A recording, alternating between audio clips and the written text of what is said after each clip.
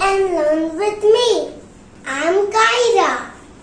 Today I'm going to tell you all about water. So please do watch till the end.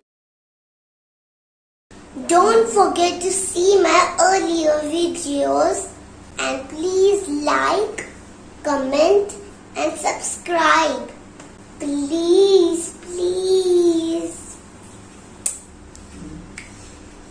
So let us start. States of matter. There are 3 states of matter: solid, liquid and gas. So let me tell you what is solid. Anything that is fixed shape, size and cannot flow is called solid. Liquid. Anything that does not have fixed shape and can be poured and flow easily is called liquid. Gas. Anything that moves around freely, spreads easily is called gas. So let me tell you states of water. Water is found in 3 states: solid, liquid and gas. Solid is when water becomes ice. Liquid is natural form of water, how we drink water.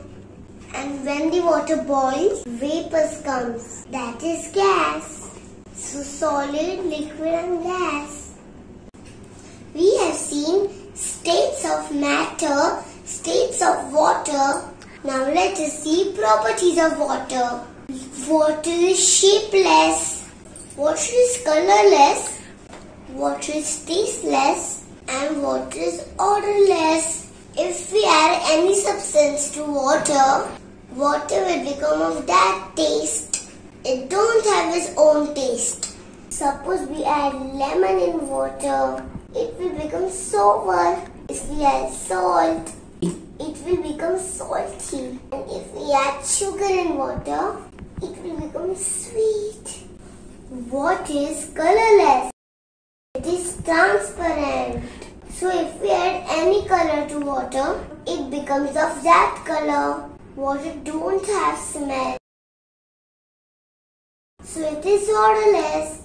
And if we put water in any object, it will become of that shape. Suppose we put in bucket, it will become bucket shape. And if we put in glass, so it will become glass shape. So water don't have its own shape. So this is all about water. Water is very important for us, for animals, plants, birds and all living things. So we should not waste water.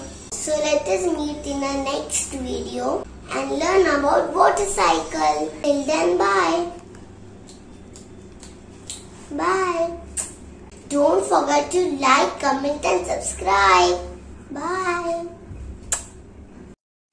Come play and learn with me. Please like, comment and subscribe.